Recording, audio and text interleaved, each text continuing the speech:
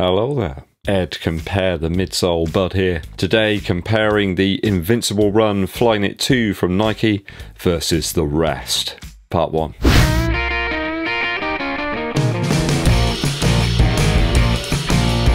Hey cats, an Invincible Run roundup for you here. Pitching Nike's max cushion monster up against some other contenders. I'm considering performance, price, and of course versatility. Got a few more miles into this one now, and I think I've got a reasonably rounded opinion. If you're enjoying the content on the channel and you haven't done so already, help us out by hitting that subscribe button and clicking the bell below for notifications of when we launch those new videos for you, like some sort of digital rocket. You can also help us out by giving this video a thumbs up like and also sharing it with your running buddies. There's a new feature on YouTube as well which is called Super Thanks.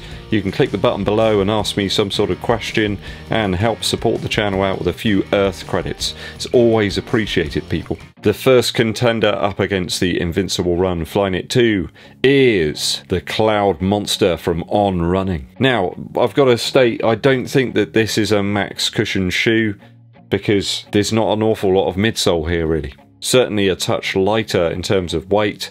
It's probably because there's not quite as much foam to contend with. The underfoot feel in the on-running Cloud Monster is certainly a little firmer. I wouldn't suggest it's in any way uncomfortable, but you've got that speedboard underfoot and then those Cloud Tech pods. There we go.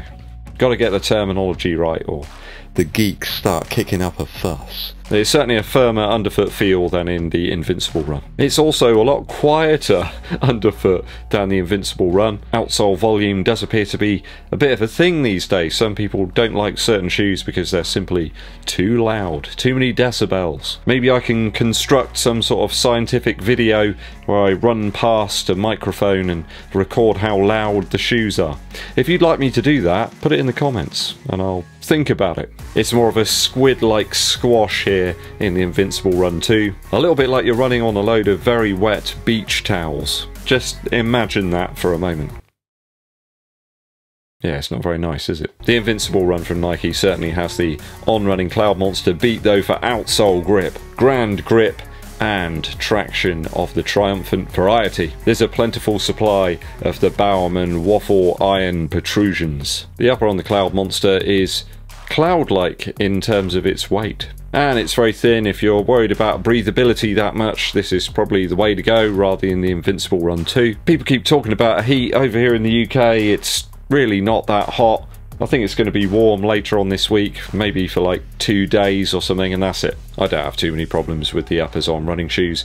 They tend to be much of a muchness. No major issues in the Invincible Run 2 upper for me whatsoever, and it's also as comfy as a DFS sofa. I think with a similar price point to both of these shoes, if I could only have one, I'd probably pick the Invincible Run on this comparison. Alright. Second shoe in today's comparison is the Optimus Autobot of running shoes, the Adidas ADIZERO Primex. My shoe of 2021, I think. I really like the Adios 6 as well, but this one had just a little bit over the top of that. It's an absolute beast with all manner of tech built into that midsole. I mean, you've got rods, you've got plates, you've got Dolby noise reduction, and a 78 RPM speed selection too. The last two were a lie, but you get the picture. The Invincible Run upper looks like one of Grandma's jumpers compared to the ADIZERO Prime X. It really is a wonderful upper here, very light, almost see-through. It's like a minimal outfit here, like Speedos and nothing else. Meshy panels and well-placed overlays are all you need. It's a triumph in terms of design and functionality as well from Adidas.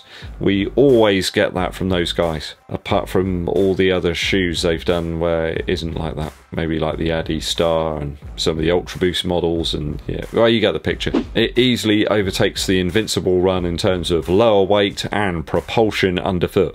It does feel like the most assistive shoe that you've ever worn. Imagine Zebedee, but wearing those springs that you put on your wall to stop the door from hitting them. The ones that go... You know the ones. Just less weight here and more of the good stuff. Traction's comparable over the two shoes. I really did enjoy the traction here in the Primex. Oh, what a shoe. Just holding it in hand again makes me feel all gooey. I think the Invincible Run 2 just edges it though in terms of multi-terrain traction. And I think if stability is your game, then you'll probably want to go with the Invincible Run Flyknit 2. I just can't say that the Primex is a very stable shoe. You're up so high in that one. In my UK 11, I think it was about 56mm in the heel. I think the Invincible Run will perhaps edge it for you if you are looking for stability and cushion. I mean, cost's going to be a concern too here. 220 smackaroonies here in the UK. I mean, that's close to the Vaporfly Next Percent 2 over here, and it makes the Invincible Run look like a bit of a bargain, really. If I had to have one though, I would have to pick the Primex. This shoe was just magic on foot to me. At least for now, anyway. Really fancy a nice bowl of Ewok crisps with some fresh, cold milk. More shoes now. The ASICS Novablast 2 is up against the Invincible Run. Lower in weight and lower in price. Bit of a dead heat though between these two shoes if you ask me. A slightly thinner upper on the Novablast 2 from ASICS. There's just a little bit less of it, and that might be right up your street. I would say the Flight Foam Blast in the ASICS Novablast 2 isn't quite as forgiving underfoot as the Invincible Run 2. I mean, you've got a slab of Zoomx there. It's almost like running on the stuff you pull out from the box of your new TV. I wouldn't suggest though this is in any way uncomfortable to run on though. It's hardly a walk across a Lego minefield. I do think the Invincible Run 2 though has the edge in terms of outsole grip between the two shoes. Yes, the ASICS Novablast 2 outsole is as durable as a Nokia 3210, but the lug depth lets it down on some more varied surfaces, which the Nike Invincible Run 2 will have no trouble traversing. I think the price of the Novablast 2 is also about as attractive as a 1950s Telecaster, and I think the varied usability that you can get from this shoe will attract many a runner, like a bee to nectar. But I think for me, the midsole alone just makes it a bit of a win for the Invincible Run 2. I just feel it's got a little bit of an edge over it. In fact, I find it a little bit more stable than the Novablast 2. It's just so forgiving and an easy choice to put on if your tired 43-year-old legs are saying, Ed, can I have a break? And you say, no, it's not happening. Just get on with it.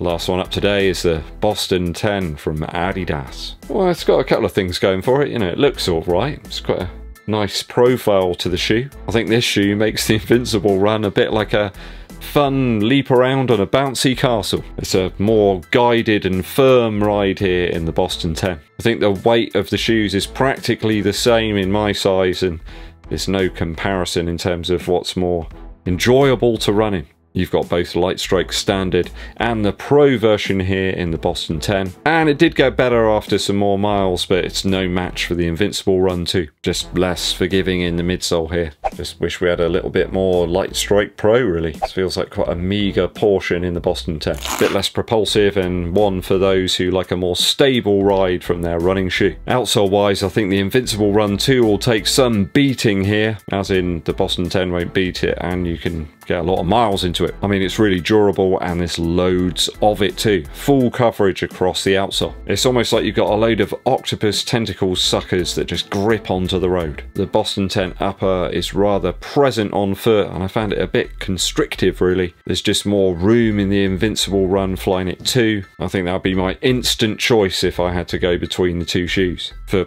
practically any run at all. I think the Boston 10 was pretty quickly discounted across most online stores, and I think that's all you need to know about the comparison between these two shoes. I'll come up with some more comparisons down the line for you once I've ploughed some more miles into this Zoomx shoe. Enjoying it so far. If you've got any thoughts and opinions on those, or some other comparisons that you want to see in the future, let me know down in the comments. Musical interlude today from A Tribe Called Quest. Check the rhyme. This one's got a beautiful, smooth groove to it. Lots of nice percussion there layered in the background. All of the sounds just complement and kind of build around the vocals as well. Nice and clear. Really nice little bass sections. They don't sort of overwhelm the track. Just another really nice smooth groove for you. If you like that sort of 90s hip hop, this one's one for the summer. Check the Rhyme by A Tribe Called Quest. Thanks for sticking with me to the very end of today's video. It is always appreciated. Hit us up with a super thanks if you've got a specific question